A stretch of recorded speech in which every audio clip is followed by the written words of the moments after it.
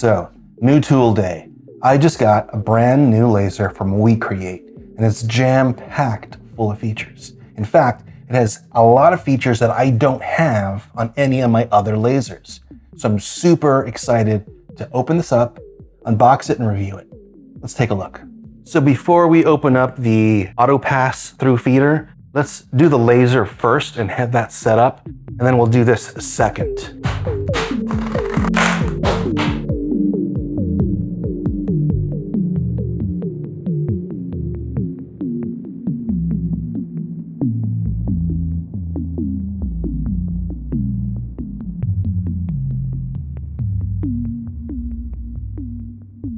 Cool, so there's the HD cam. That's super cool. You can see some LED strips of lighting there too. Then we have a massive 40-watt laser module there. So I unboxed everything, and these are all the accessories that it comes with to actually build the laser. I have the air pump here, the air pump hose. This is the power supply to power the laser. And we also have the venting system. So these enclosed lasers now come with these venting systems. My X-Tool S1 actually has one of these, and it's fantastic. Looks like we have a screwdriver, and we have an antenna for Wi-Fi, I assume. It came with some test pieces already, and it also has the 4-axis accessory. So it does have these jaws here that rotate, so you can actually laser engrave on round objects like tumblers, rings, etc. Then we have a little bag full of tools, so everything we need, including the manual, to get started. Let's get to it. Assembly is super easy. You simply use 4 screws to install the actual vent, and then you just screw in the vent hose. You plug in the air assist, plug in the hose for the air assist, and then power it on. That's it. Now you can use a USB cable, but I'm actually using the Wi-Fi antenna and connecting via Wi-Fi. Your choice.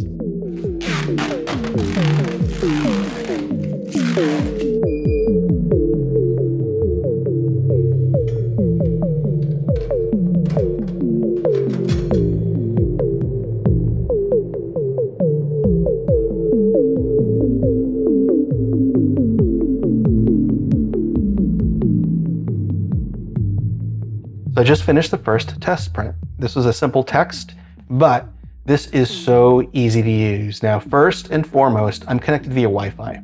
So I'm not tethered by a USB cable to the laser cutter. I'm actually connected via Wi-Fi. My computer's on my bench and the laser is back there. The really cool thing is this actually works with iOS as well. So I can bring my iPad out here and have it dedicated for that laser if I wanted to.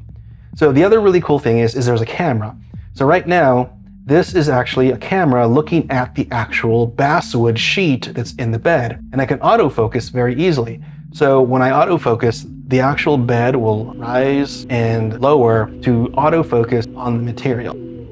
So the other really cool thing about WeCreate is they offer a material matrix for pretty much everything you can imagine. So take a look at this. They have everything from leather to plastic to silicone and rubber. And the actual matrix is down here, and it gives you the proper speed and power settings for all these different materials. So for example, if I were to choose metal and I were to go to stainless steel and I were to choose 1mm, I'll confirm, I can come down here to the material settings. So I'm gonna select my actual text, click this, and I don't have to actually type in anything or prototype or do any research. I simply click what I'm looking for. So in this case, I choose the color that I'm gonna prefer for actually engraving on stainless steel. And I'll just choose 100. And it already adds the power and the speed for me. So when I back out of this, you can see the actual power setting and speed has been set up automatically. And this works for every type of material. So WeCreate has already done the actual legwork for you. So this is a really cool piece of software. We don't have to actually perform any kind of like magic or voodoo. It just works right out of the box. Now what I'd like to do is obviously set up the pass-through feeder. So let's go ahead and do that before we get into an actual real burning project. All right, let's go ahead and unbox the WeCreate auto pass-through feeder.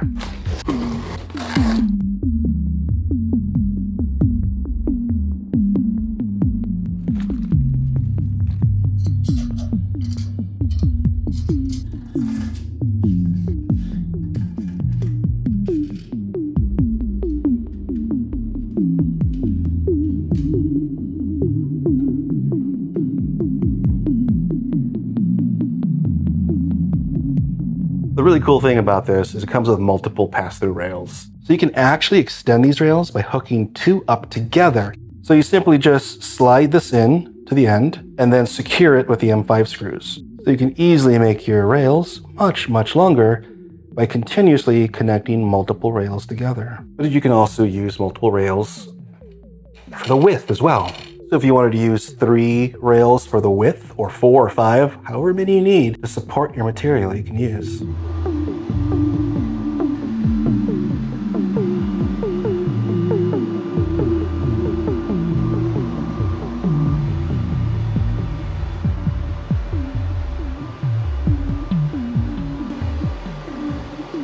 So I ran my first piece of long test wood through the machine. I wanted to test this auto pass feeder. And so I got this piece of wood here, and this is 36 inches long, which is roughly around 910 millimeters. So it's quite a long piece of wood, and I was able to engrave on it. So these are my first tests with engraving. I actually stopped it short right here. Again, this was a proof of concept to see if it would indeed run through the auto pass feeder. It did. It did it successfully. It did everything exactly the way I wanted it. And what we're gonna do next is flip this. We're gonna do a cut. We're gonna test it out on this piece of wood. Let's do it.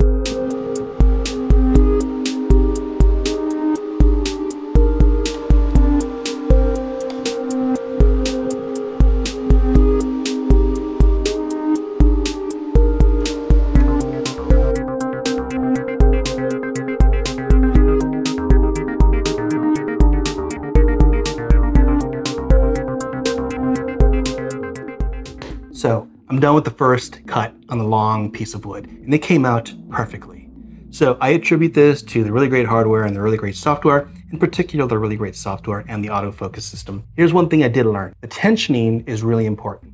So you have to tension onto the wood so that the wood can be pushed in and out so the laser can cut it.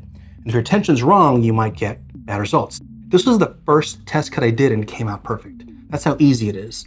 But I did go beyond the recommended settings. I actually tightened it tighter. Now, there's 2 things I want to talk about. One, how perfect this came out. The framing came out perfect due to the autofocus system. The centering, the cuts are perfect, everything you'd expect. And it's crazy to think that this is being fed in and out of the machine while it's cutting, and it maintains those perfect curves. So really incredible. I do have one thing to mention. Because I tensioned it so hard, as the piece was going in and out of the machine, the tensioning system was putting tension onto the actual cuts. Now, I did have mine tensioned higher than normal, but even if it was at the recommended setting, I think the tensioning systems would still push down on this material, and it cracked in 2 locations. It cracked here on the T.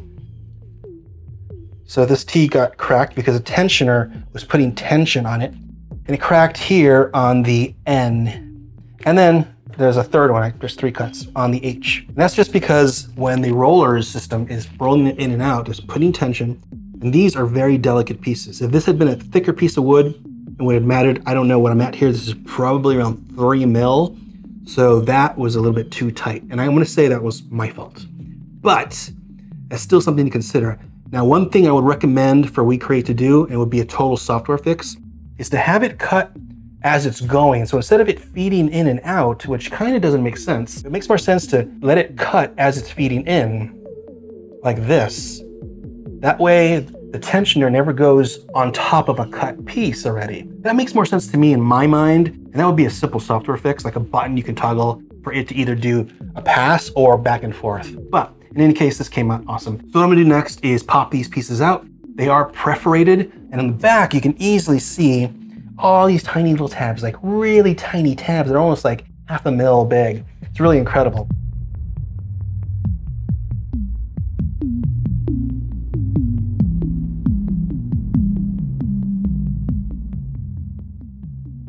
I've been saying it for years, lasers don't need to be more powerful and they don't need to be faster. What we need is a laser that is big enough to cut an acoustic top. So since that doesn't exist, we have the auto pass-through feeder, and we're gonna test cutting an acoustic top. We're gonna first test using plywood, then we're gonna use a very, very nice kiln-dried hardwood. Let's get to it.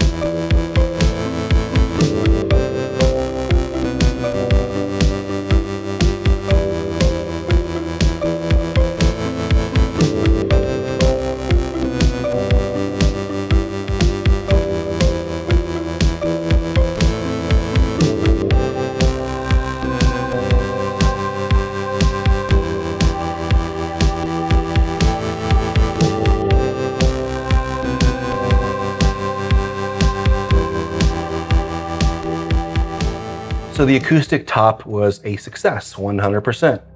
And I got it right the first try. I didn't even need a test on plywood. And what I decided to do was create a little engraving of a rosette and a bridge. That way you get a visual picture of what this looks like when it's, completely done. Because typically an acoustic top would be just like this, right? A hole and the actual body.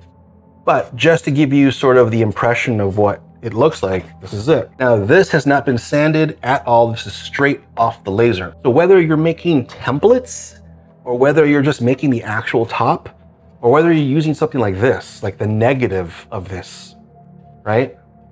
This is also very useful. Again, not sanded in any way, but just look at how easily it did this job. This is what we've been needing with lasers for years. And there's never been a laser big enough to actually be able to do this. And this is a dreadnought. This is not a parlor guitar. This is not a ukulele. This is a dreadnought. And this is a Gibson dreadnought. So I got the actual CAD file for this Gibson, all the parts, and I took the top and basically used this on the laser. And it came out pretty darn awesome.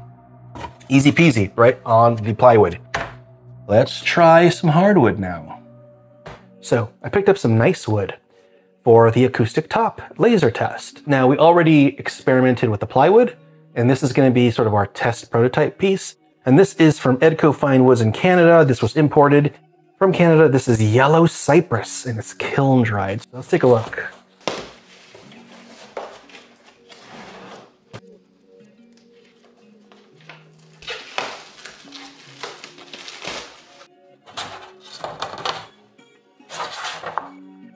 Look at that.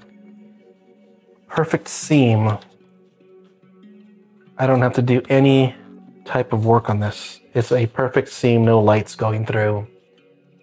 That is wonderful. Just wanted to show the wood before I did the glue up.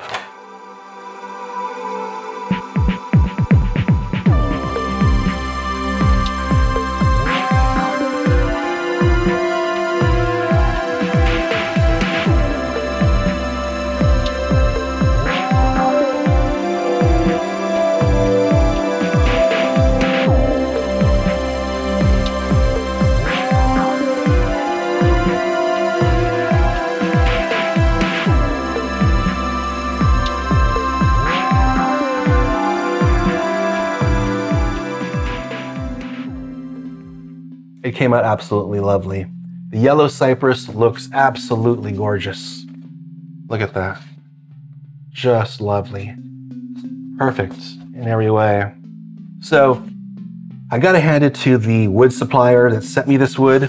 I did not have to actually joint this. All I did was do a glue up of the two panels, and there's just a seamless joint. It's just so perfect. It smells lovely too.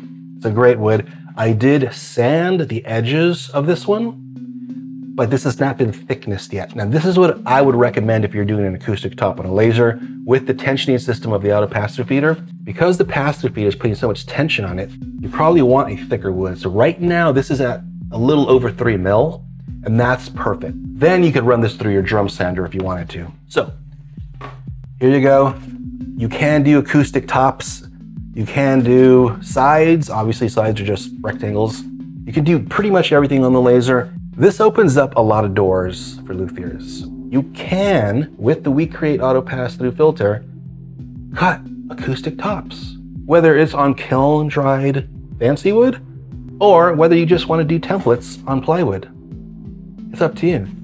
So I'm super happy with the laser. It's going to stay in my shop, and I love knowing I have the potential for doing this kind of work. Thanks for watching. Take it easy.